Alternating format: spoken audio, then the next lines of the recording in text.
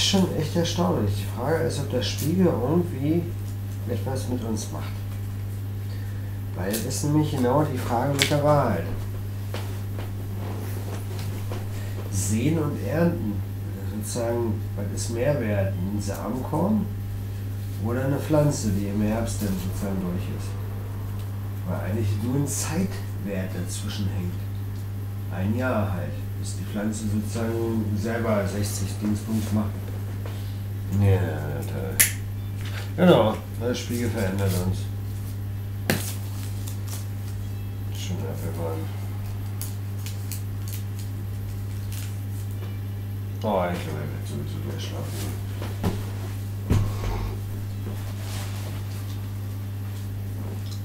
Aber die Lebenszeit ist uns von Gott gegeben. Deswegen ist sie eigentlich nicht eintauschbar.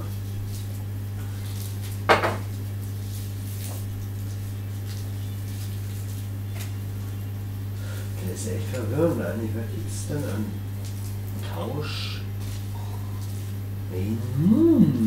Ich will mich nicht so primitiv verhalten. Einfach nur etwas glauben, ich will es wissen. Ich bin dann zu doof.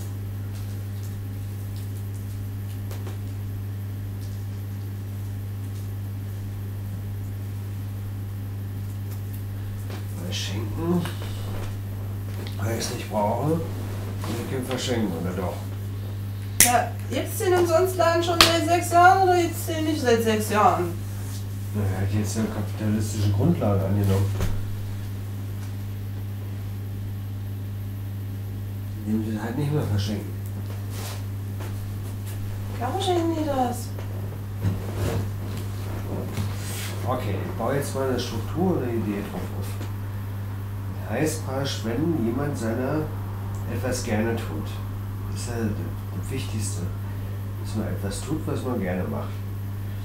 Und das Produkt oder das Sein, dass man etwas gerne macht, verschenkt man. Aber man veräußert es nicht, das ist ja der Unterschied.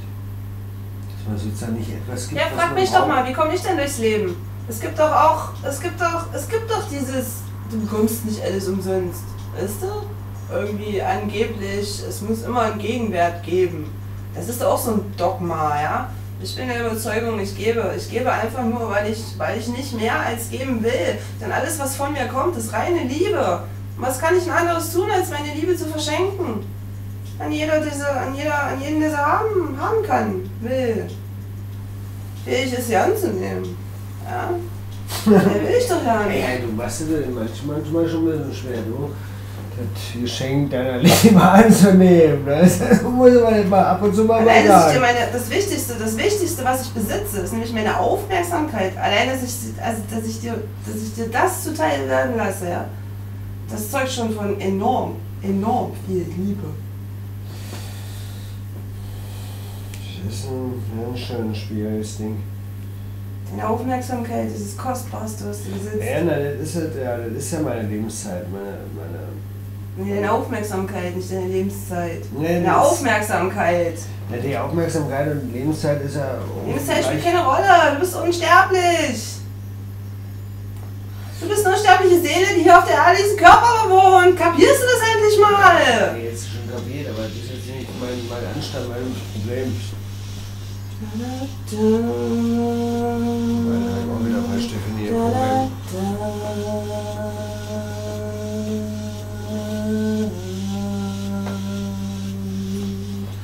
Ja, er meint das jetzt wieder provokativ, da ich es kapiere, ja, gut.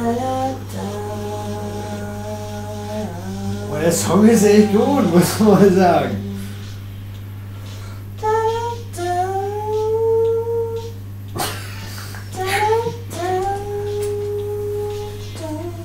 Ja, Aufmerksamkeit. Aber wieder, nächste. Positive Aufmerksamkeit kann man verschenken, negative nicht. Die kann man selber behalten. Wenn man jammert, kann man die behalten, die Jammerer.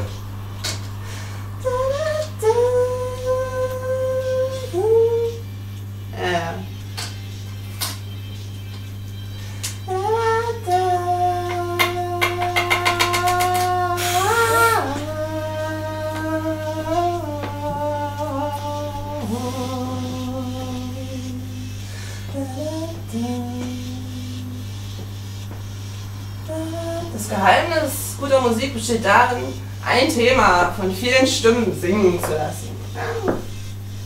Hm?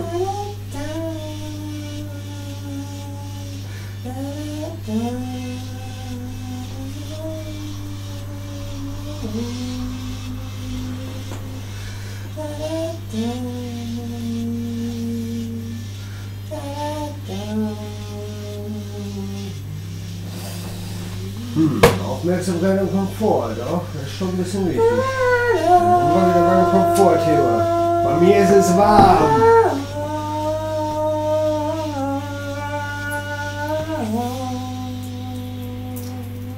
Kann man Komfort tauschen durch deine Aufmerksamkeit. Weil bei mir ist es warm. Juhu. Du kannst erzählen, was du willst, da ist immer Live-DJ dabei, ne? Die Jane ist immer am Start. Die Jane. Die Jane. Genie. Naja, egal. Ja, wunderbar, Genie. Das ist das, was ich mal tun wollte. Ich weiß es jetzt.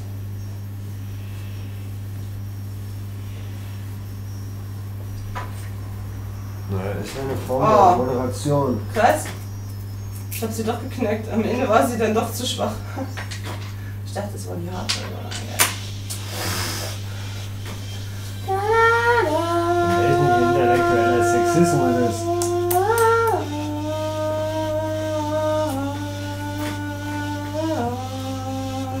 Oh mein Gott, ich muss wir haben es noch immer 22:05 Uhr und ich bin total im Arsch. Meine Güte, was war das für ein Tag? Oh, ja.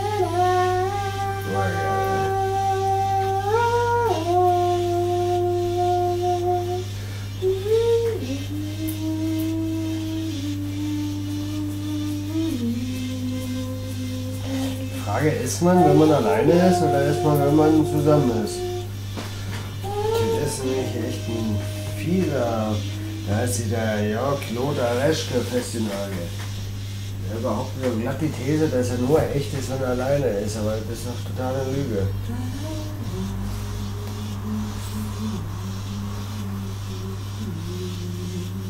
Kollektivismus ist gegen die Freiheit. Oh. Soll man ja begreifen.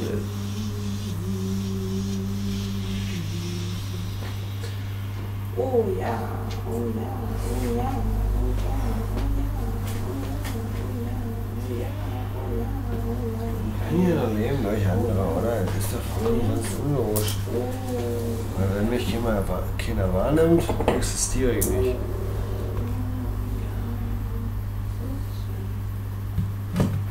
Weil nur subjektive Wahrheiten sind. Weiß man, wie ein Körper so macht, jetzt können wir mal wieder mal aus. Ich weiß ja nicht, ob ich so singen kann.